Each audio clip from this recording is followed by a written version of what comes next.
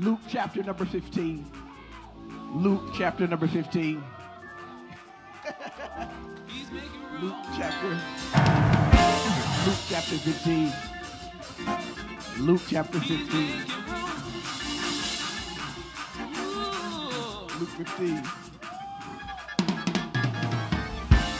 We're continuing our series on our vision. Three tenets, two tenets of mission, one tenet of vision. With the people that get to know God, get to know God better through worship, that is private and public,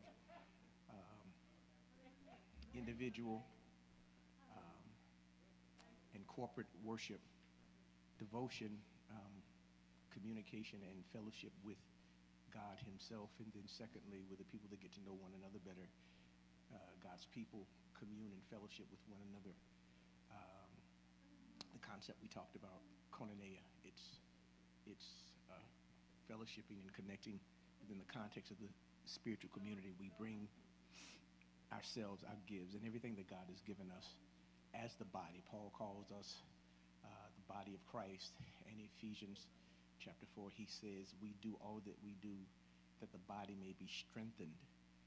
It may build itself, that we might do the work that God has assigned us to do in the earth. And then with the people that help the world to get to know God better through us, through evangelism and social outreach. And so that's where we are now. This whole idea of evangelism, which we've complicated over the years, but the original assignment, the original command, the commission was just to go share the good news and then teach people. Teach them. Teach them until they convert. Did you hear that, Minister Williams? Teach them until they convert. Teach them until they make a decision. We've kind of twisted it. We say make a decision, then I'll teach you, as if we're some sort of secret society, fraternity, or sorority that only shares information with those who are members. And remember what Jesus said, what Jesus did. He took 12 people, 12 men who were his inner circle, and they were unregenerate. They weren't saved, but he taught them. And then on that day, when he was resurrected, I wish I had time to talk about it. I got to get into this. But on that day, the whole issue was, do you believe what I've said about myself? Do you believe when I told you that I'd be turned over into the hands of sinful men, and that the scribes and the elders and the publicans and the chief priests and all those people, they would beat me, they would kill me, but on the third day I would be raised? Now do you believe that? Do you believe that I am the Son of God, and God loved y'all so much that he sent me, that if you just believe on me and the work that I've done at Calvary on your behalf, you shall have? Are you hearing what I'm saying? He taught them, gave them information, and then left it to their discretion as to whether or not they would believe.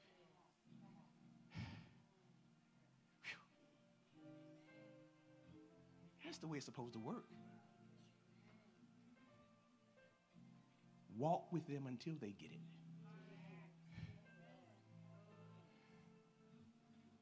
Work with them until it becomes a reality in their lives.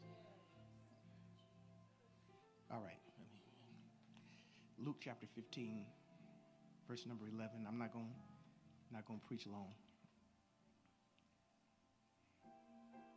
Thank those of you who have been giving and sharing, and most certainly we thank you for being patient with us as we have been having technical difficulties, and I understand that it's better today, and hopefully you understand that it is our heart to present excellence to you.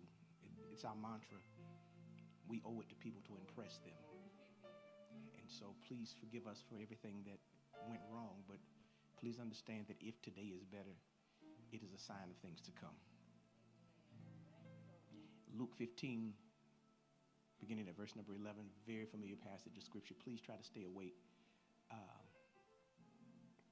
because there's a tendency to know the story, and because you know the story,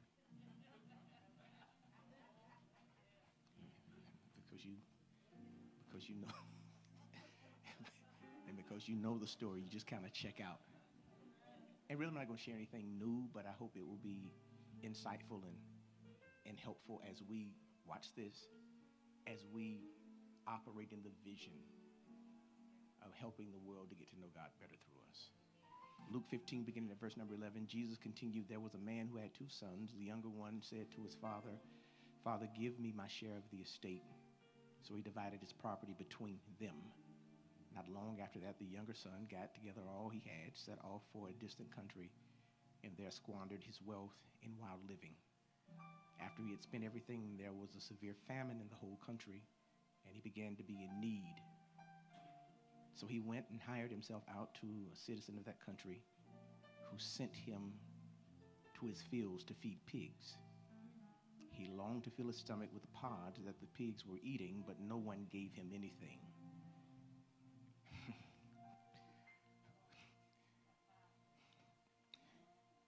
When he came to his senses, he said, 'How many of my father's hired servants have food to spare? And here I am starving to death.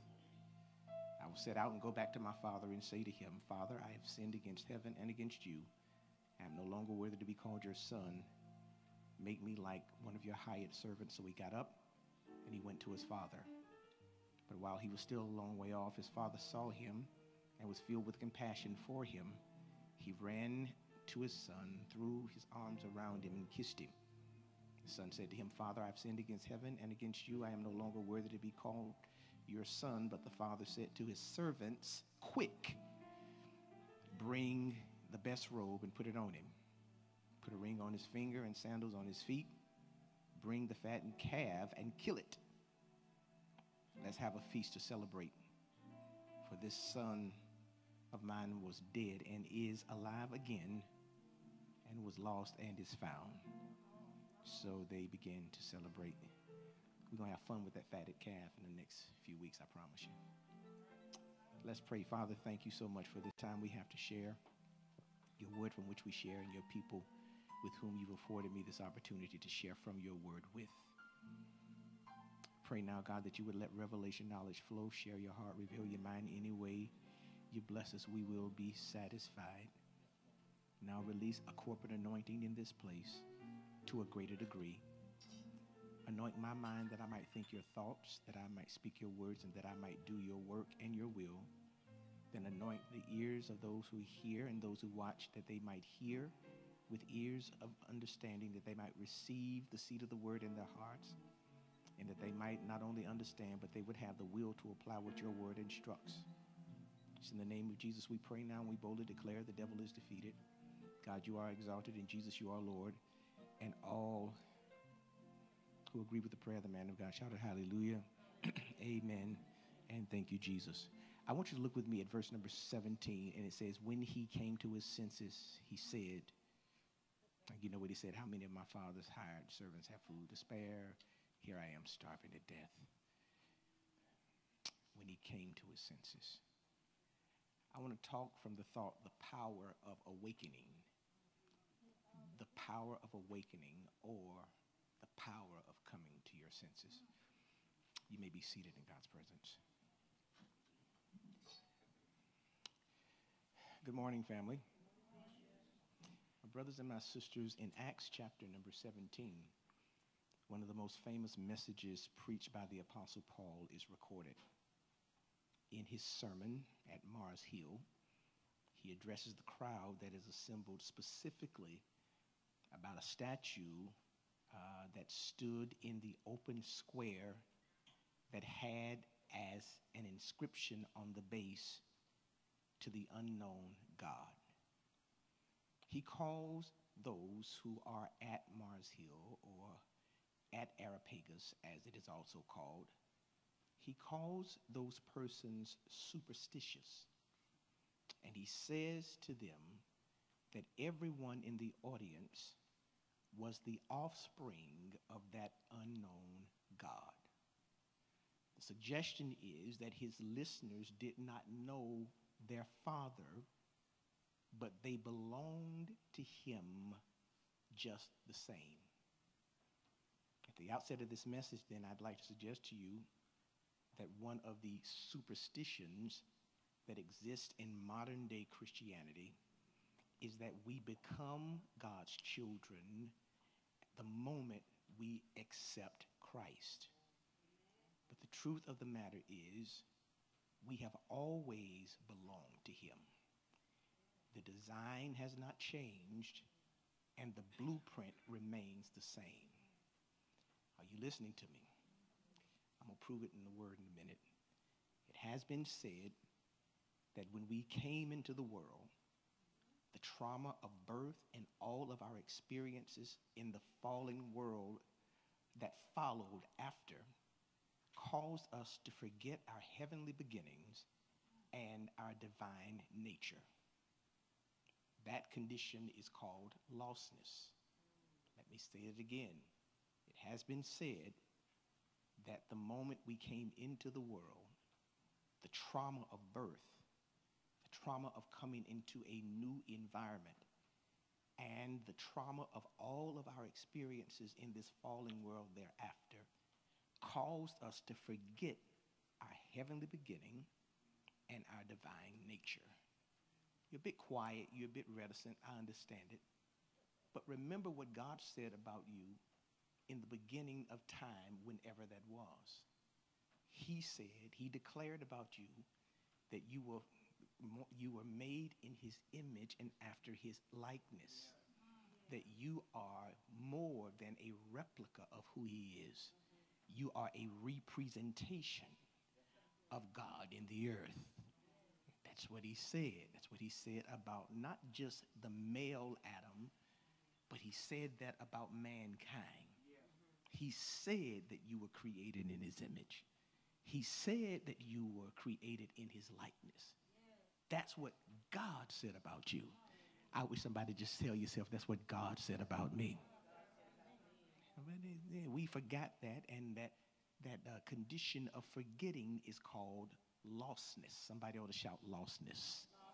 Well, my brothers and my sisters, the 15th chapter of Luke records a series of parables told by Jesus to address this issue of lostness, watch this, and estrangement. And what Jesus does in these parables is he teaches us the heart of God towards that and those which is and are lost in its experience, but not lost in God's reality. That is the purpose of the parables of Luke 15. A parable is a story that uses natural means, natural examples to convey spiritual truths. So when you read now in Luke chapter number 15, first you read about a lost sheep and a shepherd that finds the sheep that does not know that it's lost. Then you read about a lost coin that belongs to a woman that has great value to her. But watch this. She knows that the coin is lost, but the coin does not know that it is lost. It is an inanimate object. It has no ability to think. It has no ability to reason or to rationalize. It does not know that it's lost. It does not know how it got lost. But this woman who is the owner of the coin is so perturbed by the fact that the coin is lost that she sweeps the whole house until she finds it. If I had 20 minutes to talk, I would talk about the fact that there is one sheep that is lost, and the shepherd moves everything that needs to be moved, shifts around what needs to be shifted around, leaves what he has to leave to go find the one sheep. And I don't think the woman only had one coin, but she left every other coin that she had to sweep the house to find the coin that was lost. Y'all gonna catch this in a minute. That is how valuable you are to the God who made you. Even though you were not aware of your state of lostness, he came and found you. Even though you were not aware of the fact that you, through your experiences in life, had gotten further and further and further away from your divine design and your heavenly nature. He thought it not robbery to come down through 42 generations and find you. Stop lying and say you were lost till you found the Lord. You didn't know where to find him. But he found you in the fullness of time. He knew where I was and had to move whatever he had to move to get to where I was. Oh, God, I wish I had time to ask you a question and pass the mic around the room. Where were you when he found you? What state, what condition were you in when he found you? What was your mindset? What was your disposition when he found you? But I don't want to get in your business today. Let me go on with the message. Somebody say, go on with the message. Well, my brothers and my sisters, the mission of the church is to reconnect people to their spiritual reality. Let me say that again. The mission of the church is to reconnect people with their spiritual reality. Even as Paul says at Areopagus, as he preaches at Mars Hill, you are talking about this unknown God, but I came to talk to you about him because not only your poets, but you say, he says that you are his offspring. You are his children. That's who I've come to talk to you about. I've come now to reconnect you with the source of your strength and the strength of your life. I've come to reconnect you with the source and the place of your origin. I've come to reconnect you with your maker and your designer. That's what we've come to do. And now with that in mind, let's look at the third parable in Luke chapter 15. Because this parable does not deal with a dumb, dim-witted sheep. This parable does not deal with an inanimate coin. This deals with a man who had two sons. It deals with human beings. And the text says, somebody ought to shout, the text says, you know the story. A man had two sons, and the younger of the two sons went to his father and said to his father, give to me the portion of the estate that falls to me, and I want it now. And the father then, he obliged what the boy asked him for. He gave it to him, and he gave it to the other son. He gave it to him, and when he gave it to him, the boy left, squandered all that he had, and after he squandered it all, a famine came to the land. When the famine hit, the boy then did the unthinkable. He did the unimaginable. He did the unacceptable within the context of his culture. He, a good Jewish boy, in order to survive, hired himself out to a swine farmer. Not only did he hire himself out to the swine farmer, but the text suggests that it got so bad that the boy wanted to eat what the pigs ate. We don't preach that too much, Elder Greer. We don't preach that too much, Elder Barnes. We don't preach that too much, Elder Colbert. We don't preach that, Minister Willie Mae, Minister Mary Tower. We don't preach it, Minister Tammy Williams. We don't preach it, Minister Delver Miller. We don't preach it, y'all, that, watch this, the boy wanted to eat what the pigs ate, but nobody would give him even that. If I had time to preach it, I would tell you that God has so orchestrated it that you not get comfortable in any situation that is beneath what God has purposed and planned for your life. That's why you are not accepted. That's why you are not fulfilled in interpersonal relationships. If they don't serve God's purpose for your life, you will always be starving. You will always be thirsty. God have mercy. And don't let your starvation and your thirst push you to want something less than what God would have to you. Okay, can I preach it a little further? So it is. The text says that the boy is there, and watch this. He is so hungry, and he's not getting that which the pigs ate. And so then he woke up. He awakened, and the Bible said he said to himself, how many of my father's hired hand servant have food enough to eat and more? And I'm out here in this place. I'm in the pig pen, and I can't even eat what the pigs eat. Oh, God. I'm suffering. I'm suffering in a place that I don't need to be suffering. He awakened. Somebody ought to shout, awakened. It is this parable then that shares with us and that expresses to us the heart of God to all humanity. Watch this. Who don't know how important, how special, how much they are cherished by him. It is people who are living life, walking through life, thinking, watch this, that they are separated from God, severed from him, when the truth of the matter is they are not severed. I've been trying to tell y'all this on Tuesday nights. They are just estranged. They are a far distance away from him.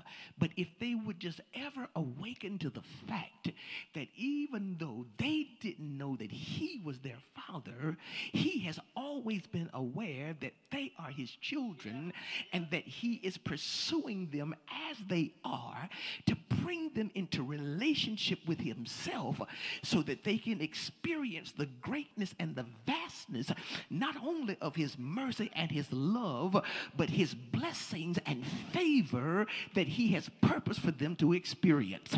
Somebody ought to shout, yes, Lord, in this place. So when you read this text is really about relationship that God Father has with his children. Now, please understand before I go further, and I'm going to get out of here, please understand that the boy, in not knowing the nature of his relationship with his father, lost a lot of resources. He spent everything he had. He was in a bad place. He was in a dry season. He was in a season of barrenness. But watch this. The thing that motivated him was not the loss of resources. It was the fact that the relationship was not where it should be. Y'all miss what I said. I said that he was not really all upset about the resources.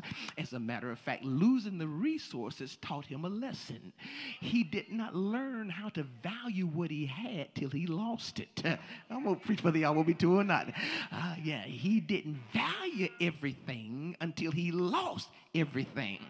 And God has a way of taking you through seasons of allowing you to go through experiences that will cause you to value everything because you've lost everything. And once God begins to work with you, and once God begins to help you to understand and operate in the power of his reconciliation, once he helps you to understand and operate within this whole concept of how God not only reconciles you to himself, but restores you to relationship with him through pursuing you, you'll start to value every little thing that you ever had.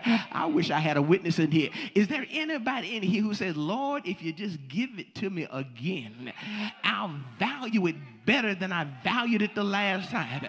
And if you're really mature, you ain't even talking about cars and houses and stuff. God, if you just give me the peace of mind that I had in my best season, if you just give me the joy that I had in my best time, if you just restore to me, oh God, all of the peace and all of the self-confidence that I had, I will value it the next time. Oh God, I'll eat crumbs with bones, but be happy with the joy of my salvation. Am I talking talking to anybody in here who has that as your testimony, wave at me and tell me, go ahead and preach. I wish I had a few people who were real in here. I wish I had a few people in here who say, yep, I've lost some things. But in the process, I found that God loves me. God, he found me, I found him. And now the reason I'm shouting really is not because I see a new car or a new house in my vision and in my dream. I'm shouting now because I finally awakened to the fact that if I seek him first, his kingdom and his righteousness, if I would just draw nigh unto him, he'll draw nigh unto me, and everything will be added unto me. God, and next time, if I got to live in an apartment, it is well with my soul. If I get to live in a mansion, it is well with my soul. If I get to push a Bentley, it is well with my soul. If I got to drive a Focus, it is well with my soul. I'm going to preach whether you want me to or not. If I got a dime piece or tall, dark, and handsome on my arm, whether you're a man or a woman, it is well with my soul. But if I got to walk through life all by myself, I understand that you might not see nobody with me, but I ain't alone. For the God of all creation, he's with me. He'll never leave me nor forsake me. Lift your hands, open your mouth, and shout, yes, Lord. And so this boy has a moment of awakening. And what the church must do is we must understand that our purpose and our mission is to connect or reconnect people with divine purpose that Jeremiah says was already in place before you were formed in your mother's womb. Before you were born, your steps had been ordered. Oh God, before you came into this world, you had been authenticated and ordained by God to do what he has created you and called you to do. Before you came here, God gave you this inward audacity that you might walk in the ebullience and the beauty of your uniqueness. I'm talking to somebody in here. God have mercy. I'm preaching to somebody who just had the light bulb to come on, who said, yep, I'm going to go evangelize. And the first person I'm going to evangelize is me. I'm going to get somewhere in a mirror and tell myself, I'm God's son. I'm God's daughter. I'm created in his image and in his light. I'm going to practice on myself so that by the time I come in contact with whoever else God has for me to touch, I will have perfected my testimony and declare there is no secret what my God can do. If he did it for me, he can do. Is there anybody excited about the opportunity to evangelize and to reach people with the message that to the utmost he saves? Somebody ought to shout, yes, Lord. Well, my brothers and my sisters, I need to jump through these three things, and I may be through at 10:30 if y'all don't push me. Tell you, they say, don't push him, don't push him. Don't push him, don't push him. This then is the gospel that ought to be preached. This is the message that ought to be shared. This is the thesis of our faith. God did love us so much that he did wrap himself in human flesh. He came in the likeness of a man, took on the form of a servant, became obedient unto the death of the cross, that we might be saved. God, he knew we couldn't get to him, so he came to us. We didn't know where to find him, but he knew where to find. This is the gospel. Somebody ought to shout, yes, Lord. Well, my brothers and my sisters, first of all, when there is an awakening, and God is going to use you to awaken someone else to this reality, the first thing you need to know, practice it on yourself. You ought to tell them that you reserve the right to reverse the course of your life at any time. Let me say it again. You reserve the right to reverse the course of your life at any time. Listen to this. Listen to the story. The young boy goes to his father and ask his father, watch this, for the goods, for the portion of the estate that falls to him now, which would mean that in essence, in Jewish culture, he was literally cursing his father. He was dishonoring his father. He had broken one of the 10 commandments in the Decalogue. As a matter of fact, it is the one that is the first commandment with promise. Honor your father and your mother, that your days may be long upon the earth. Am I in the book? He had done all of that. He had put his father to shame by saying to him, Father, I want it now. I'm dishonoring you. And the father put himself to shame by giving it to him. We'll preach about that later if y'all let me. His father put himself to shame by giving it to him. And the boy, in his arrogance, in his obstinance, this is not a situation or a circumstance where he just fell into sin. He was intentional. He knew that asking for what he asked for was an insult to his father. He knew it, and he did it anyway. The text says, somebody ought to shout, the text says that he didn't just get it and leave, but he spent all night, the night that he got it, getting it together, premeditating what he was going to do. And the next morning he left, and he goes into this far country, and the Bible says when he gets there, he wastes everything, watch this, that his father gave him. He didn't work for it. His father gave it to him. He had not earned it. His father, out of his benevolence, released it to him. Oh, God have mercy. If I had 20 minutes to preach that, I would talk about the fact that folk don't value what they don't work for. God, and he did all of that. And watch what happens after he had spent everything, not during the time of his spending, not while he was acting crazy, but after it was all gone. Here comes a famine, and now he's dealing with the consequences of his decision. He's dealing now with the repercussions of his action after it's all gone. Now he's in a bad place. Now he's in a tight, and he hires himself out, watch this, to a pig farmer. But the Bible says he wakes up, he awakens, and he comes to himself and says, I don't have to be here. Y'all gonna catch this in a minute. See, what you need to understand is you reserve the right to reverse the course of your life at any time, because God is your father. I'm going to preach whether you want me to or not. Because your destiny has been predetermined. Because your course has been set. Because God cannot lie, neither can he repent. Because he cannot alter his plan for your life.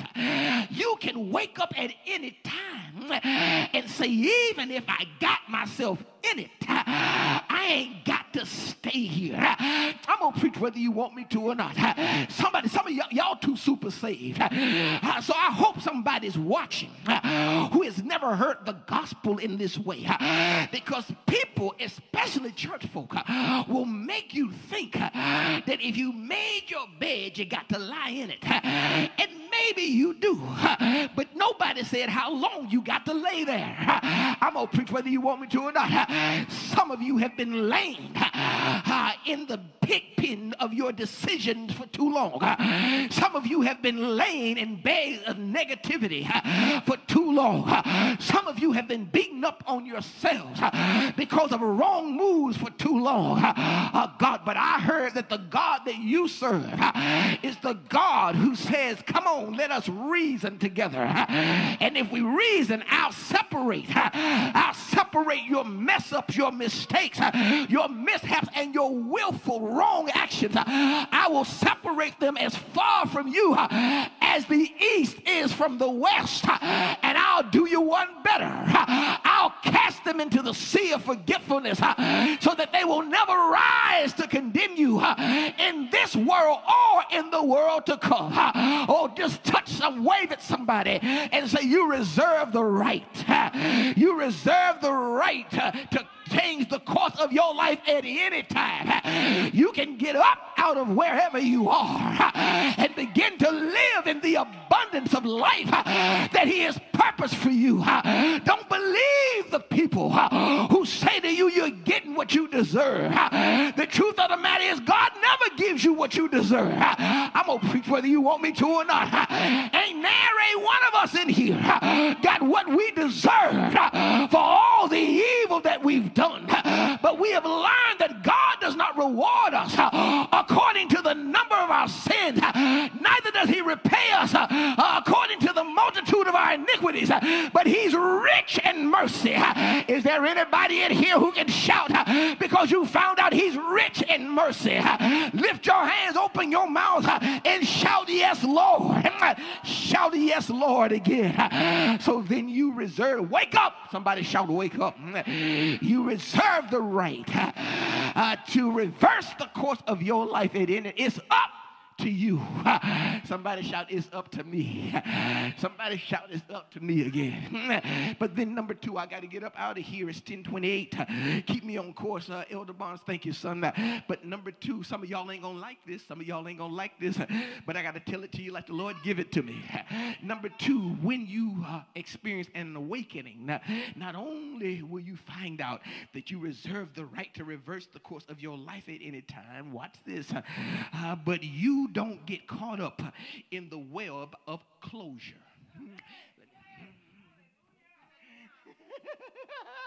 All right, I'm going to make it plain in a minute. Y'all going to shout when I explain it. I said, once you experience an awakening to the fact that you are unconditionally and purely and eternally loved by a God who decided to love you even when you did not make the decision to love him, you will awaken to the fact that you don't have to get caught in the web of closure. Watch what this, and some of y'all have heard me teach this before, but I'm gonna go ahead and drop it again. Watch this. The Bible declares that when he came to his senses, he said, how many of his father's hired servants have food to spare, and I'm here starving? I'm going to go back to my father and say to him, Father, I have sinned against heaven and against you. I'm no longer worthy to be called your son. Make me like one of your hired servants. So he got up and went to his father. That might not mean anything to us, Rob. Might not mean anything to us, Denzel. Might not mean anything to us, Brian. Might not mean anything to us, Thomas, until we understand, watch this, that there is one person that is left out of this particular narrative and this conversation.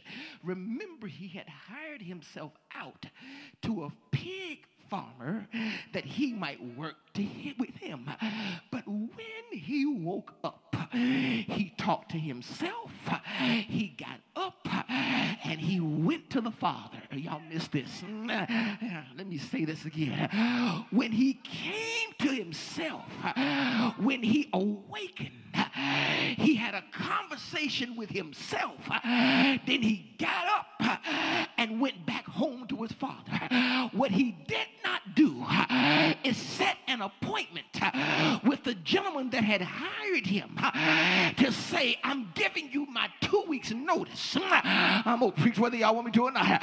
He didn't say, I'm going to work my term out, work my notice, because I don't want to leave you in a bad position. And then I'm going to give you time to find somebody else to do for you what I've been doing. And once you find somebody else, then I'll leave. Nope. He did not even connect or communicate with him.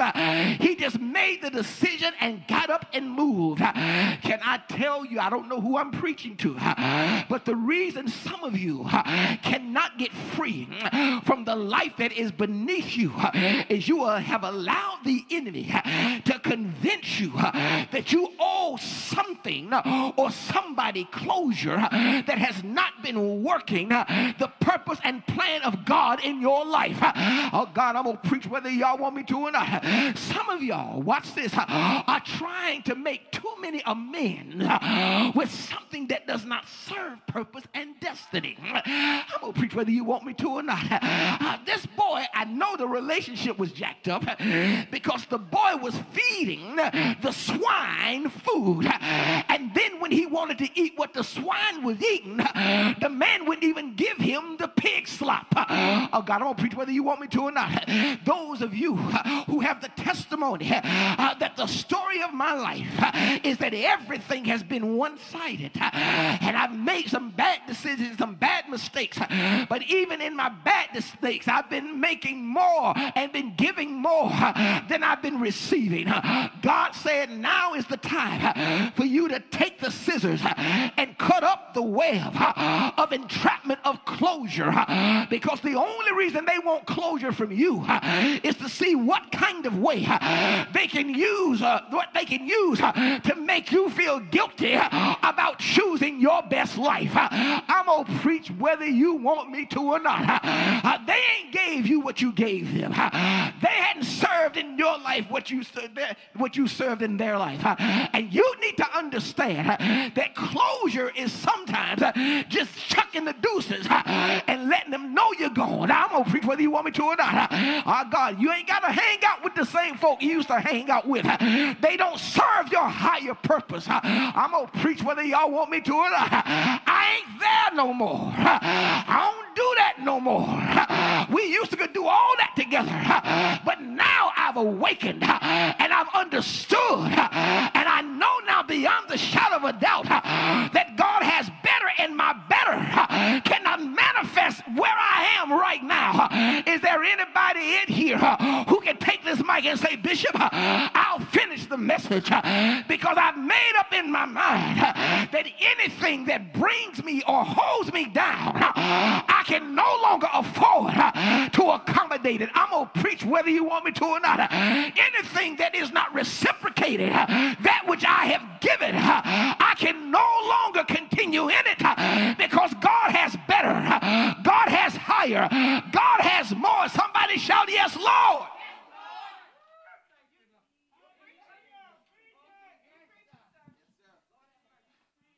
So number one, when you experience an awakening, you reserve the right to reverse the course of life, your life, at any time. Somebody throw your head back and shout, anytime. Anytime. Right now. Right now. It's a prophetic word going to somebody right now. Right now. Get up with the slop on you. Drop the slop pot. I'm going to preach whether y'all want me to. I'm going to say the slop jar. And maybe that's what it is. Drop the slop jar. Get up with your sloppy, with your dirty self and walk into the newness of what God has purposed for you. Lift your hands, open your mouth and shout, yes, Lord. Number 3, I got to close the lesson. I got to close the lesson. God, when you experience the power of awakening, God have mercy. Third thing I need you to understand, I'm going to get out of here. I need y'all to stay seated on this, please. Please stay seated on this point if you can. Please do. Please be obedient. Number 3, catch this. Deborah Green, watch this, daughter. Watch this, Shabiz. Mothers, y'all watch this. It's never too late. Number 3, never allow the shame of your failures, flaws, and faults convince you that you don't deserve God's best.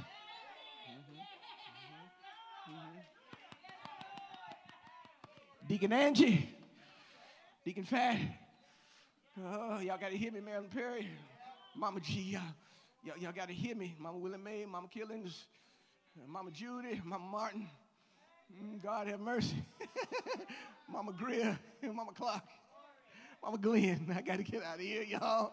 Singers, y'all hear me now. Never, somebody ought to shout never. All right, Kevin Long, bring it in. Never allow the shame of your failures, your flaws, your faults convince you that you don't deserve God's best. I need you to listen to the self-talk that the boy gives himself. When he awakens, he says, I will arise and go to my father and say to him, Father, I have sinned against heaven and against you, and I am no longer worthy to be called your son. Make me as a hired servant. Notice now that he has made up in his mind that he will go back, but he will go back as a servant and not a son. He has made up in his mind that as he walks back into the vast wealth and riches that his father has, that he himself does not deserve to have his father's best. And so he rehearses to himself. God, he says to himself, he goes over and over again in a soliloquous way. He's speaking to himself and he's saying to himself, God, I've messed up so badly. I've messed up so royally that I would just rather go and be a servant. Understand now that servants don't have the benefits that sons have. The problem is this. Once you're a son, you're always a son. You can reverse servanthood. You can be fired as a servant, but you can't be fired as a son. It's been done. I'm going to preach whether y'all want me to or not. The sperm cell and the egg cell have conjugated. You have incubated in your mother's womb for 9 months. You have been birthed into the world, and in this case, you have been under the supervision and the care, the mandatory supervision and care of the father for all this time. You can't reverse all of that. So when the boy goes and approaches the home, the Bible says the father is standing on the porch. Preach, Kevin Long, I think I will. He's standing on the porch. Now, I don't know why he's standing where he's standing, but I know he's standing. And the text says when he sees him, he runs and meets him. And then the boy says to him, Father, I know I've messed up. I know I've missed it. I know I've gone astray. I know I made a mess. He said, I've sinned against you and against heaven, and I am no longer worthy to be called your son. Make me a hired servant. Come on, Denzel. I think I'm about ready to close it now, son. And watch what happens. The father, after he kisses him, and here's what he says. He does not even speak to the boy, but he speaks to these unnamed servants, and he says to them, go now and get a robe and put it on my son. But not only does he say get a robe, he says get a ring. And theologians will let us know that the ring that he gives the boy is his own ring. And a ring is a seal that declares you belong to me. And he said put on some sandals, put him on his feet. And the Bible declares that the father says let's celebrate because this my son, he was once lost, but now he's found. He was dead, but now he's alive. I feel like preaching.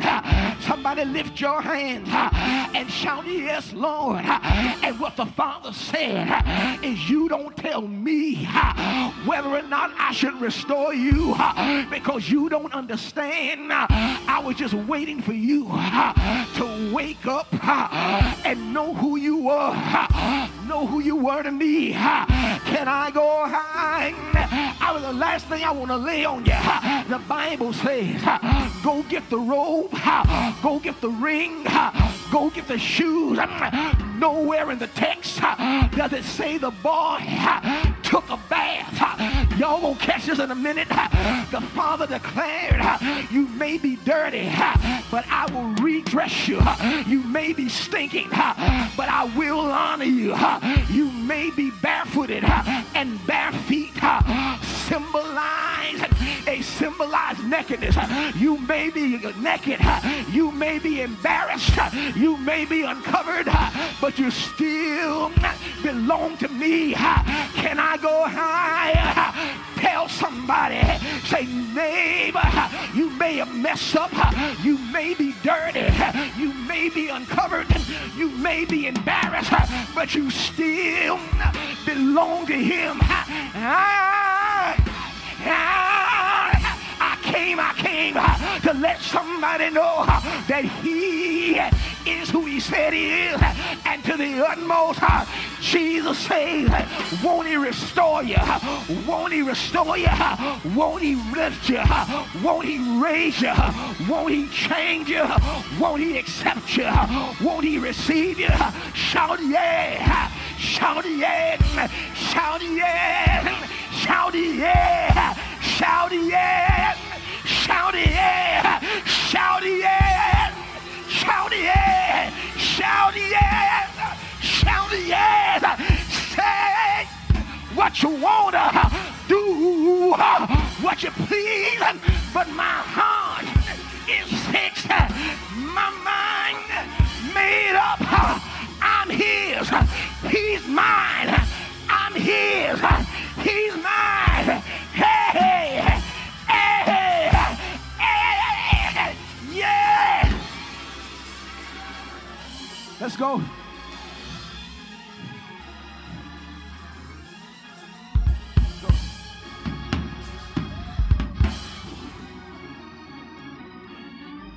It's time for an awakening.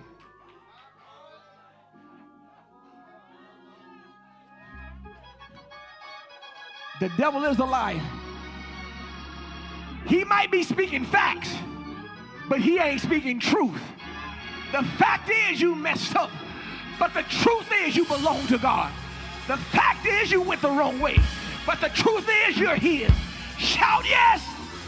Shout yes! Yeah! Yeah, yeah! Yeah! Let's go. It's 10:43. It's 10:43. Those of you who are watching who don't know Jesus, just say, Lord, save me. And he will. He'll do it in the free pardon of your sin. If you're not a part of any ministry, TCI, we'd love to have you. I'd love to be your pastor, your church family. I want to pray this prayer over you now, Father, in the name of Jesus. There's some who've heard this message. It resonated with them. Thank you for this moment of awakening. Thank you for this season, God, where souls are being reconnected to you through the efforts of evangelism of your people. The harvest is right.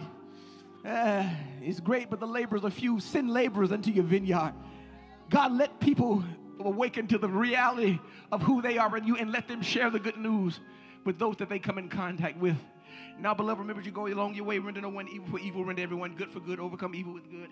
And render your all unto the Most High God. May the grace of our Lord and Savior Jesus the Christ, sweet communion of his Holy Spirit, rest, rule, and abide with you henceforth, now and forevermore. All who agree with the prayer of the man of God, shout out hallelujah. Amen.